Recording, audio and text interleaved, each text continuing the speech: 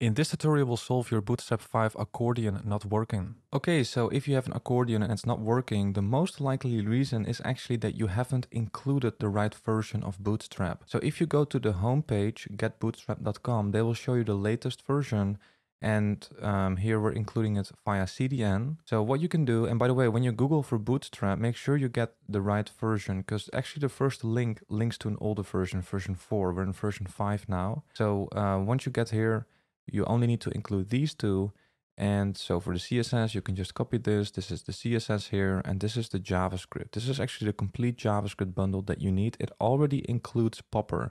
So don't include Popper with a separate script. It's already included here. So I just copied this and I paste it here. Now when I'm pasting it here in the head, I always use the defer attribute, because then it will not block parsing the rest of the page, right? So it's really important that you have mastered the underlying fundamentals when you work with Bootstrap. Those are both CSS and also JavaScript, so definitely check out my courses on them if you want to take them to a professional level. The links are in the description. So if you have both of these CDN links. All right, so if it's still not working, then another problem that you may have is that you're using the wrong data attributes. So in version 5, these data attributes like data toggle, they have BS in them. And that also goes for data target here, right? So it's data BS target now in version 5. So make sure that all of your data attributes, wherever you're using them here, for example, as well, data parent, it needs to have that BS infix. So make sure you have done that correctly. All right, so then if it's still not working, what could also be the problem is that your IDs are not matching. So for example, here my accordion has an ID of accordion example. And then here, for example, for data BS parent, it's referring that one. It's referencing that one,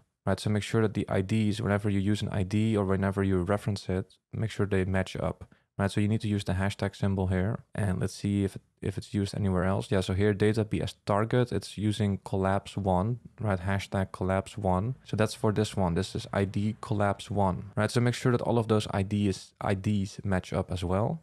All right, now if it's still not working, maybe you're using the accordion component as part of like a drop-down menu or something like that. And that actually won't work. So if the accordion is like a child element of a collapse element, right, or an element with a class of collapse, it's not going to work. In that case, right, because the collapse class in Bootstrap is what we use to display elements, right? So actually in the accordion, we're also using collapse, but maybe you're using the whole accordion as part of some other collapse element. In that case, it's probably not going to work, but you can create your own hide and show method with JavaScript, right? So in that case, you have to remove the collapse class and you have to code it manually in JavaScript yourself. All right, now if it's still not working, what you can also simply do is right click, inspect, and check if there are any errors in your console.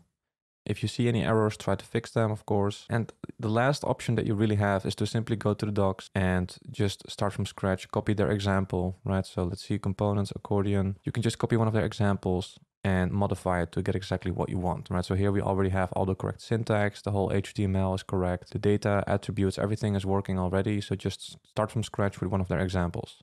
By the way, if this was helpful, I'd really appreciate it if you could like and subscribe. Also, check out my courses on CSS and JavaScript if you want to take those skills to an advanced level. Because in there, we will build some beautiful real-world projects from scratch so you can see how everything fits together and really master CSS or JavaScript. And I will also release other courses soon like React and Node.js. So if you want to be notified, then make sure you are subscribed to the email newsletter. You can find the link in the description. Thanks for watching, and I hope to see you soon.